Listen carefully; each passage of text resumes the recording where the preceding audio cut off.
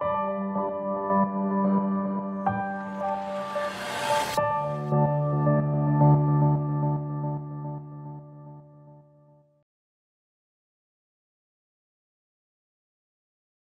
now where are you on things like GMO foods? Because, you know, you Bring see them on. I mean, one, I and you eat them all the time in America.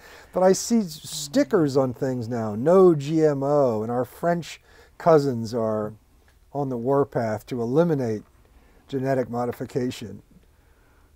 They're losing. And you're a conservationist, and Yeah. yet you believe quite Well, I'm a conservationist. enthusiastically that... See, it's why I'm an ex-environmentalist, but a stronger than ever conservationist. You have to sharpen that distinction for us. Well, I was trained as a scientist, as a biologist at Stanford back in the 50s. And biotech was just beginning to come in at that point.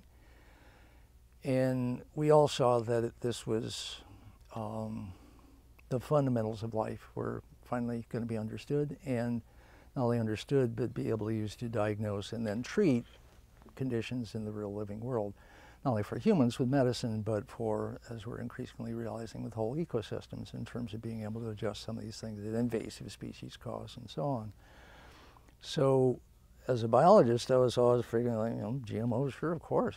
Better agriculture is good for the natural world because it makes it more productive, which means it uses less of the wildlands and more of the wildlands come back. And so it's like urbanization in the sense that, remember, it used to be that environmentalists were against cities.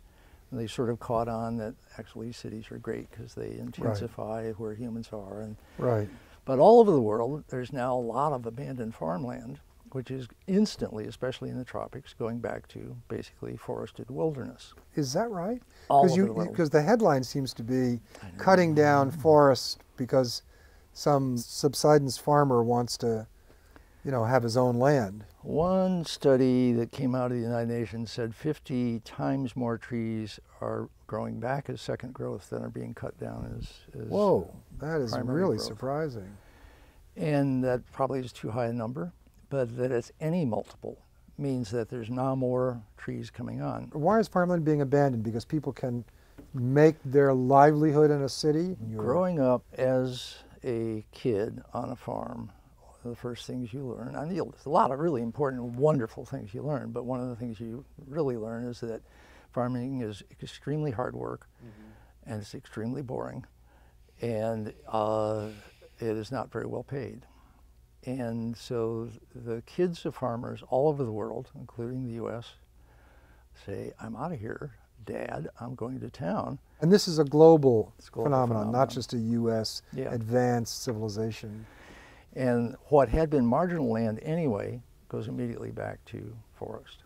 Wow. And then the wildlife comes in, and they're not killing the wildlife for bushmeat anymore. They're not cutting down the trees for firewood.